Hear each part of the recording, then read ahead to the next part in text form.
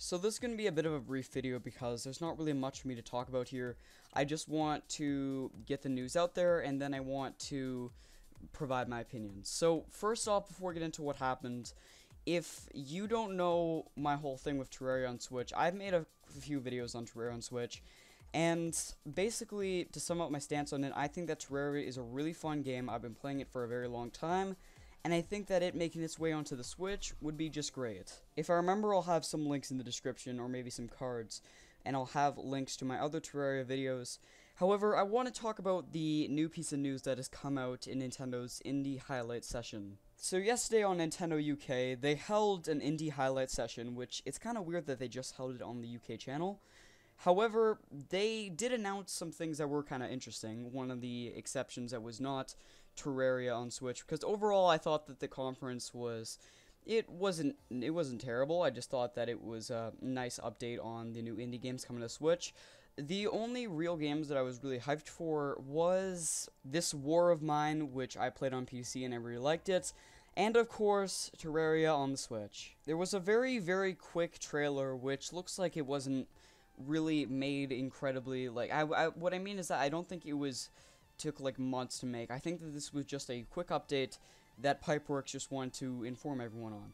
And it's a small trailer just showing a Nintendo Switch playing Terraria with the trailer of Terraria, and then text that says 2019. So that's all it said. So there's a lot we can take from this, but there's one big thing that I really need to talk about first. I made a lot of videos talking about how I think Terraria was going to come out in 2018, and there was a comment that was left on my latest Terraria video on the Switch, which was a few months ago actually, and it was just basically, it wasn't really anything too huge. However, a lot of people did think it might have had some significance, and I feel like I should mention it because for everyone who saw that, you're probably going to be thinking, well, maybe it was right. So if you don't know what's going on or what happened, basically on Newegg.com there was a placeholder date for Terraria on the Switch, and it said that it would be coming out on March 29th, 2019. And that's pretty much, it was, from what I could tell, it looked like a placeholder date. I did that before where I jumped to conclusions thinking that this was a confirmed date. I really just, it is possible that there's this very small chance, but it is possible that we could be seeing Terraria on the Switch launching in March of 2019, and because there was no month actually given in this trailer, it just said 2019.